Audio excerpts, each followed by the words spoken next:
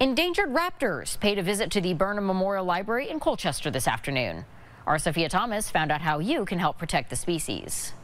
Fledgling minds are taking flight in Colchester at a special meet and greet. She came down here on her very first migration as a young bird.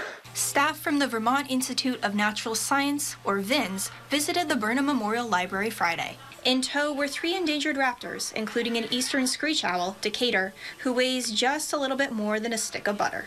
He's just a little guy, so we want to make him feel safe in this place. The event is part of an effort to teach the public about bird conservation. I get to come out and I get to tell the public all about him and hopefully, motivate them to care about the environment and about these specific species just like a little bit more. Environmental educator Meg Hedrick says birds are often hurt after eating rodents that have ingested poison, when their habitats are destroyed, or while scavenging along roads.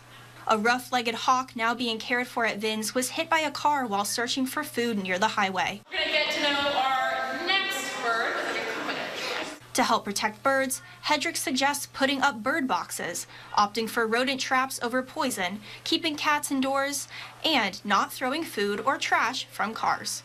Visitors said the event was a hoot.